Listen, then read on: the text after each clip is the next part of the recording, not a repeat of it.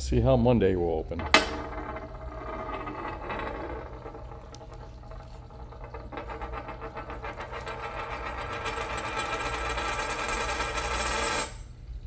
Coin says a bear. Good afternoon, and man, I am late today. I do apologize. Got thunderstruck with a headache last night. Kind of lasted through this morning.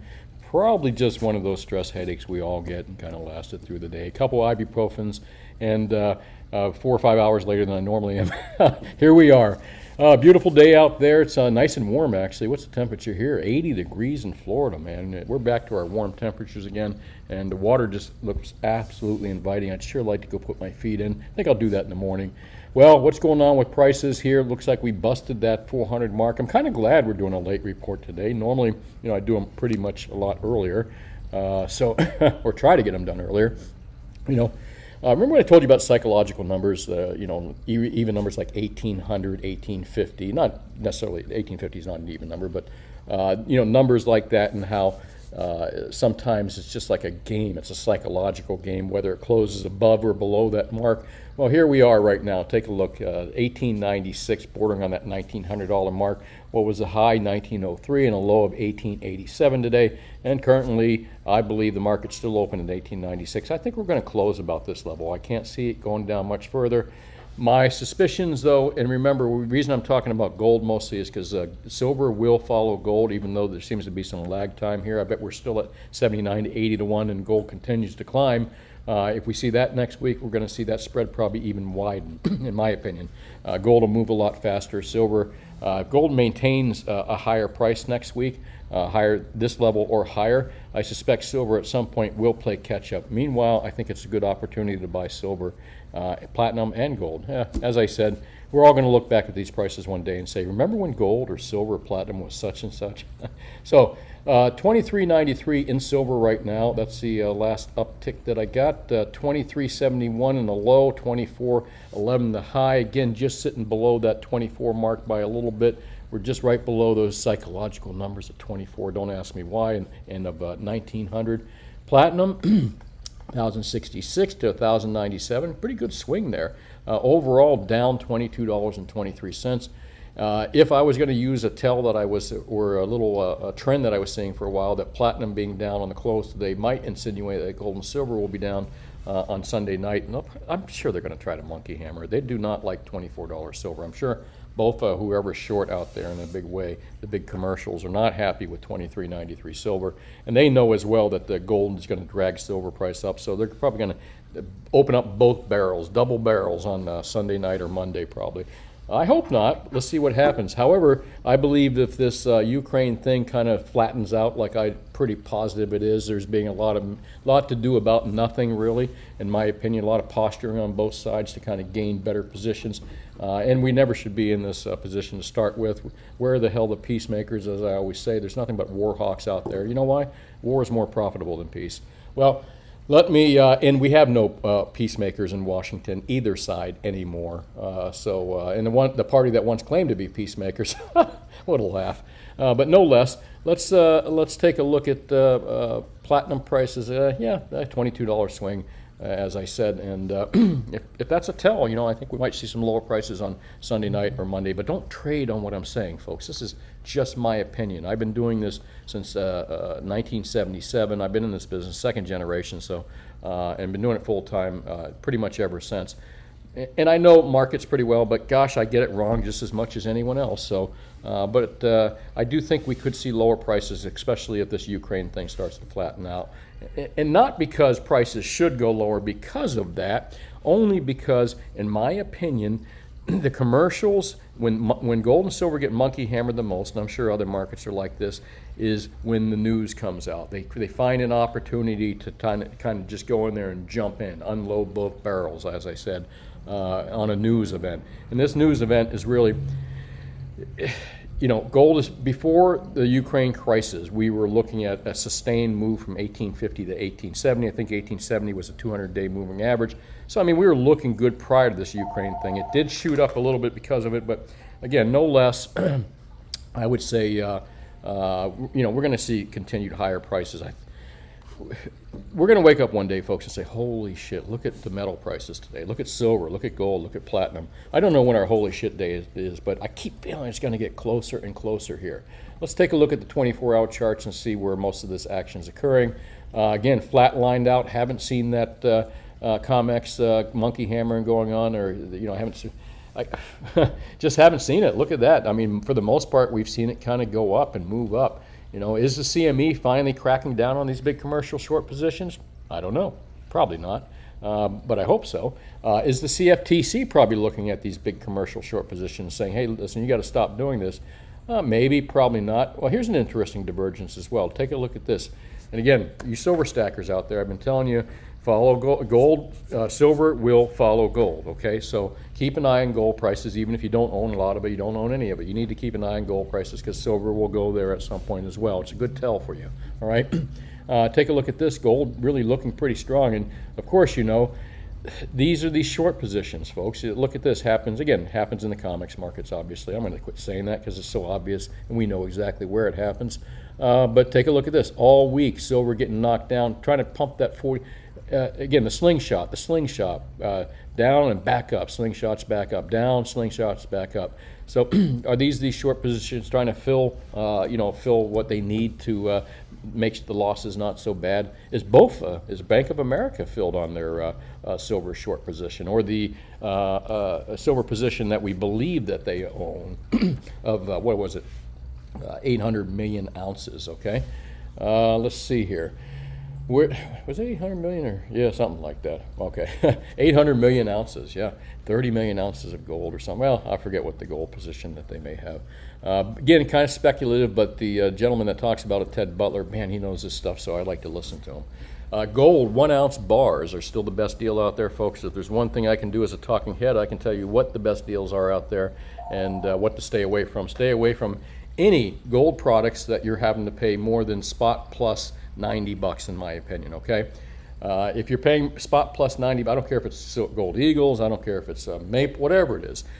You can buy gold bars out here for spot plus, $73 or less now, or less depending on the quantity. There's no point in paying $20 and $30 and $40 higher premiums higher than this, okay?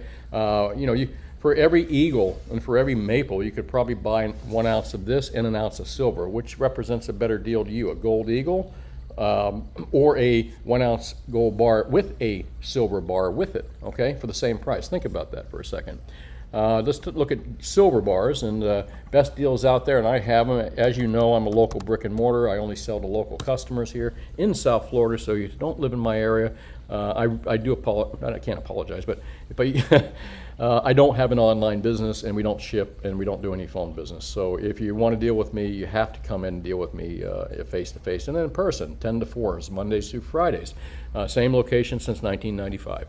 And if you don't live in my area, and I know a lot of you don't, and you listen to my videos or my podcast, whatever you want to call this, definitely please find a local dealer. I think it's really important. As you know, I repeat this like a broken record, but keeping that money in your community, spending it locally, is so good for your communities. When you buy from these big, again, I advertise to be APMEX, JM, and SD Bullion. Their prices are really good. They're honest, trustworthy companies. It's just, I'm a competitive, smaller brick and mortar, and I can beat the pants off their prices and give better service than them. And I'm not saying anything wrong with them. I just can do that. You should be able to find a local dealer that does the same. Even if you have to travel an hour or so, do it for sure. Best deals out there right now, 100-ounce bars by far the best deal that we can get you. As far as a recognizable product at a low premium. When I say recognizable product, I mean recognizable by industry people, not by your neighbor. So 100-ounce bars are the best deal out there at spot plus $3 or less. I mean, you can't beat that, given that Silver Eagles are a spot plus $8.50, $9.50. And I love Silver Eagles, beautiful design, buy America, and I'm big buy American, as you know, buy local, as I always say. But when you have to pay 3 times the premium for the same amount of silver, I just can't in good conscience advise people to do that. Silver Eagles are overpriced, so are Maples and other things. 10-ounce bars, I can sell 10-ounce and 100-ounce bars for the same price, and in quantity I could sell them for less as well. So good deals out there. I think spot plus $3 for 10s and 100s is what we have, and spot, I believe that's correct, and spot plus $3.50 for 1-ounce rounds or less. And your local dealer should be able to do the same. And where are we going to go from here? I'm curious to see what the stock market did today. Boy, my throat got a little dry. I'm going to reach over here. Ready? You can hear me reaching because my voice will get further and further away. There we go. Grab my coffee over here. I know, right? Afternoon, I'm still drinking coffee. Got a dry throat here, though. Sorry about that. I should play hold music when I'm doing that. Looks like the market across the board in the red. Of course, I believe that there's a lot of intervention going into the equity markets right now, in the bond markets. We know that the Fed intervenes. We know government intervenes in everything now. So why wouldn't they be intervening on a falling equities market? They'll probably do the same thing with real estate at some point if they need to. And my opinion is that they learned maybe from 2008 that they don't want this. You see the balloon right here? They don't want that instantaneous 2,000-point drop or the Dow to drop 20% in 3 weeks. What they want is this. They just want a slow, here we go. This is what they want. They want a slow deflation. You know how when you have a balloon, 3 days later you come out and slowly deflate it. It's hard to be really pissed all at once. You watch it happen slowly.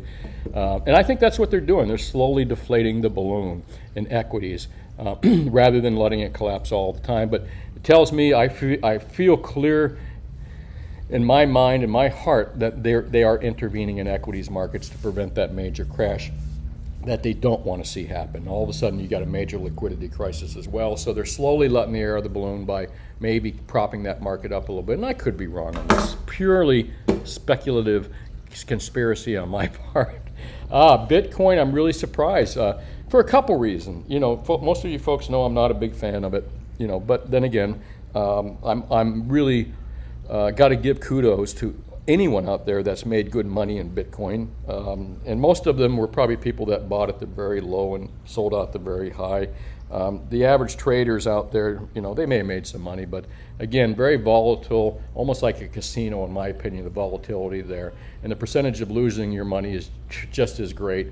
Again, too volatile for my taste, but one of the big things that the Bitcoin fanatics would talk about is, or Bitcoin bugs would talk about would be, you know, how it's better than gold. It's the new gold. Well, folks, if you haven't been paying attention to Bitcoin prices and gold for the last couple months, you'll see that people do not flee to Bitcoin when, when times get tough. Where do they go? They go to the same place they have for 5,000 years. They go to gold and silver, not Bitcoin. People are smart enough to know that. Is Bitcoin, going to go away? I doubt it. It's going to be here to stay, but it'll be just a, I think Mr. Munger, Warren Buffett's partner, said the other day that he said we already have digital currencies. It's called a bank account. And you know what? It's funny, as strange as that sounds, he was right. It really is. That's what Bitcoin is, a bank account, man. It's a savings account, a checking account. And anyone thinks that they can't take it away from you has to look at what's going on with the Canadian truckers. When they started getting rid of the GoFundMe, everyone said, oh, go Bitcoin. And then we find out that the Canadian government basically just took all the Bitcoin places out there and basically going to close them down to some degree if they're involved with this type of thing. So anyway, that won't happen. I'm sure they're not going to go door to door to grab people's gold. Never going to happen. Well, let's take a look at a great article on gata.org. Look how long this is, too. Don't get sick by me spinning it fast, but it's a wonderful article. I highly recommend you read it. Again, not homework. Nobody likes homework, nor do I, but recommended reading for the weekend, and then I'm going to give you the URL for this. One of the things, like here, I like this end part. We suggest one keeps identity straight, invest with central banks, not against them, and consider the hollow rhetoric of an establishment that may temporarily suppress its paper price a gift. They are working for physical gold holders, not against them. Great comment, Lee Quaintance and Paul Brodsky. That's really, it is a gift. And this suppression, I know a lot of people complain about it, but the suppression that we've been seeing for years and years by the big commercial banks on the in COMEX really have provided a lot of us with the gift, okay? Maybe if you were buying gold and silver and you only have 2 or 3 years to live, and that was a year ago, you'd be a little bit upset. I mean, again, who knows how long we could all go tomorrow, but no less, I think that was really sage advice there. It's a gift, it really is. The suppression of gold and silver prices is a gift for us to buy it, and gift for people that haven't figured it out yet to still buy at this point. They talk about a key to a successful transition is a credible monetary reset. The article touches also on how governments are going to reprice the official price of gold. Now, if I'm correct, the official price of gold that the United States own, if we own any, and if there's anything in Fort Knox, is around $42 per ounce. So think about that. They can reprice their assets and totally make a deficit kind of smaller, I think, or make the what they owe smaller looking at least. And again, I can't stress enough, I'd love to read this to you, but it would be an hour-long read. Take a look at this. Close your eyes if you get dizzy. I'm going to go to the top of the page because I want to show you where this is. QB Asset Management. I don't know who they are, but super well written. And you know where you can read it for free? On gata.org. If you read anything all week, this is it when it comes to precious metals. Love, great article. Can't say it enough times. gata.org. Take a look at my bookmark bar. Is a free site to go to, gata.org. These are the guys that understand how the gold market has been manipulated. And my favorite person telling me how the silver markets are manipulated is Ted Butler. So I go to the two different sources for those kind of things. But highly recommend you read this. Brodsky and Quaintance, central banks aim to redistribute gold and push it way up. Wow, okay. Well, you know, I'm not going to make it a news day because it's just depressing. Maybe that's why I had the stress headache last night. All the stuff going on, just nonstop, man. These people just are relentless here.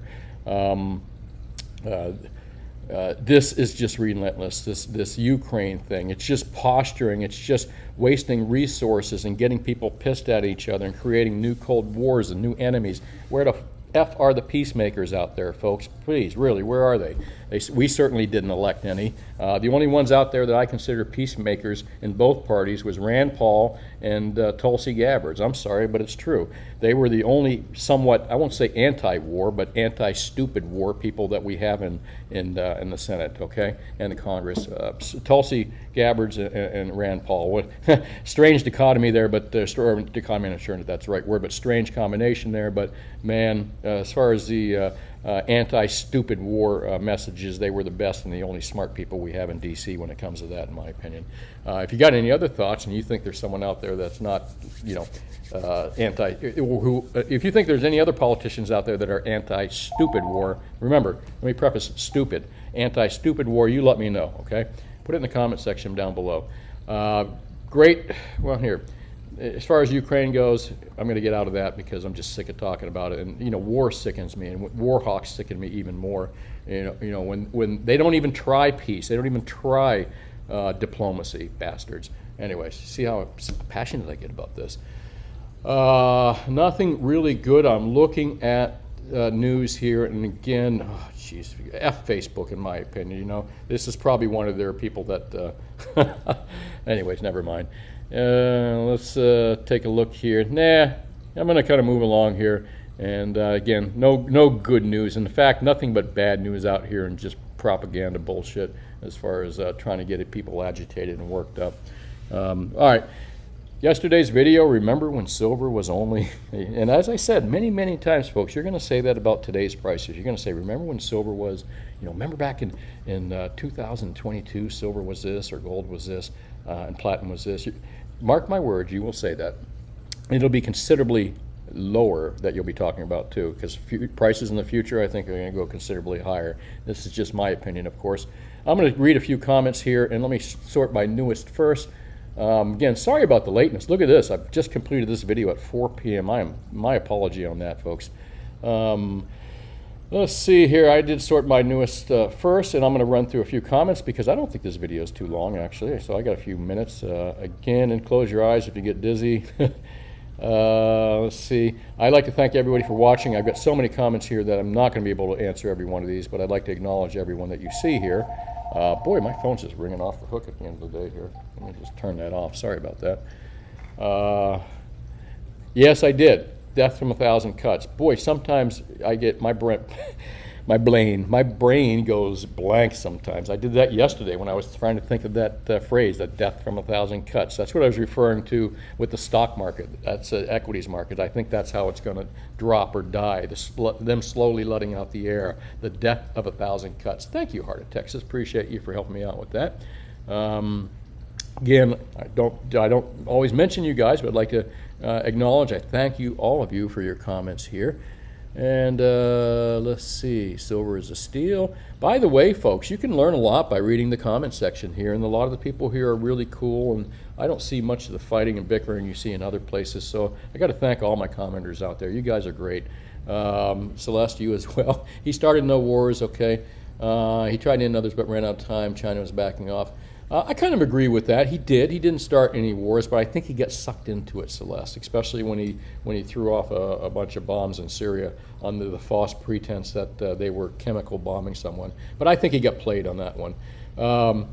Let's see here. Biden, yeah, I agree with that. Strong, you like platinum at these price levels? I do, Strongman. I can't tell you why. I just think, you know, I went through the days when platinum was 100 and 200 bucks over the price of silver. I mean, gold for the longest time, and to see platinum just like half that price just blows my mind. It's I think platinum has its strategic uses as well as palladium. And I like palladium. I like platinum at these levels. Other than, you know, the only reason I can tell you why is my gut tells me it just seems cheap. And again, thanks for commenting there. Let's see here. Again, I'd like to thank all you guys. I'm going down here. I'm looking for some questions.